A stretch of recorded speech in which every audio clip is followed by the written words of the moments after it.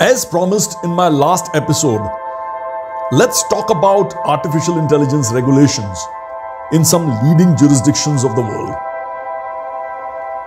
Let's talk about North America first. Obviously, very briefly, there is no federal AI-specific regulation in the United States or Canada for that matter. But the proposed legislation is under consideration.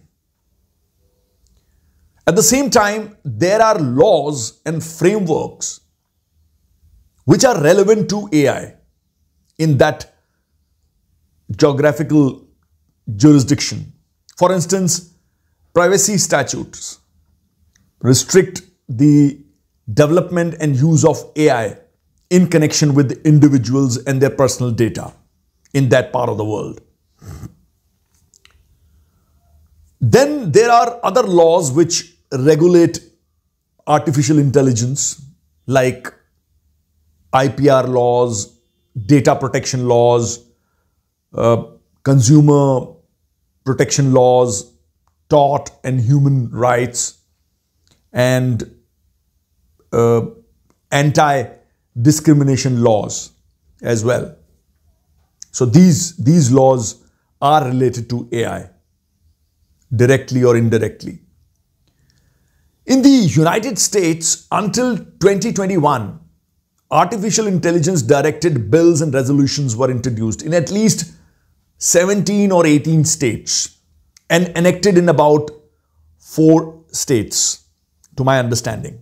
In Canada also, Bill 64 in Quebec on the data protection includes new provisions regarding automated decision making. This particular bill or law was adopted in September last year and will come into force in September 2023.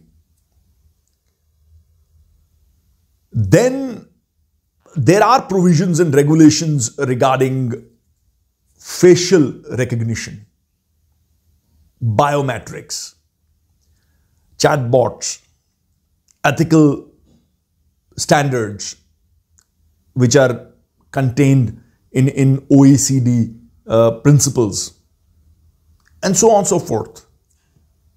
Time is short, so I'll be just touching upon the jurisdictions or territories around the world. Singapore, again, no specific AI legislation, but some significant amendments have been brought about in the Personal Data Protection Act, allowing companies to use the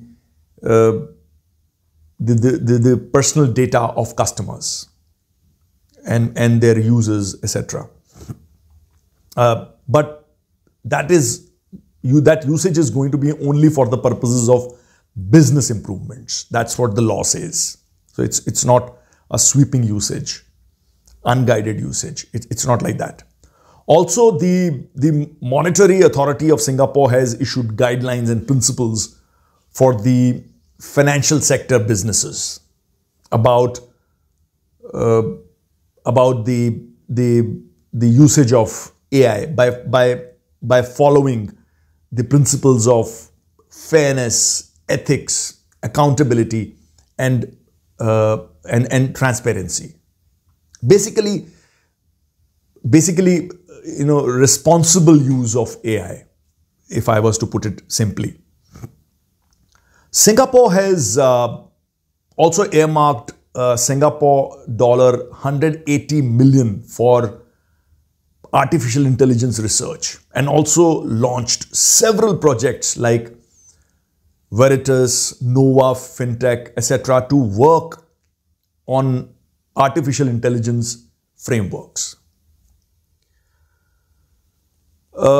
China, Hong Kong, and Australia, there are no specific laws relating to artificial intelligence, big data, or algorithm decision making. Again, there is a range of laws in all these nations which I just mentioned, which may regulate artificial intelligence indirectly. For instance, in China, there exist cybersecurity laws, data security laws, and personal information protection laws as well. In Hong Kong, there is a personal data ordinance on the similar lines. In Australia also there is Privacy Act of 1988. Well, apart from these laws, the governments of these nations, China, Hong Kong, Australia, through relevant departments have issued guidelines as to the ethics, following the principles of ethics while using artificial intelligence. So finally, talking about China, I would say that there has been a major development across the globe, but in China there has been extraordinary development in 2021 August. The Cyberspace Administration of China issued a draft proposal of regulations to manage how the technology companies use algorithms while providing services to the consumers. The regulations propose to ban, which is a very, very significant provision, that the regulations propose to ban encouraging addiction or high consumption, any threat to national security or public order, give users the ability to easily turn off algorithm recommendations. That set of regulations have been introduced in draft. If accepted, these could become a set of model laws for many nations. Yes. Well, in my next episode, I'll be discussing artificial intelligence regulations in the United Kingdom, Europe, and India. See you then. Bye-bye.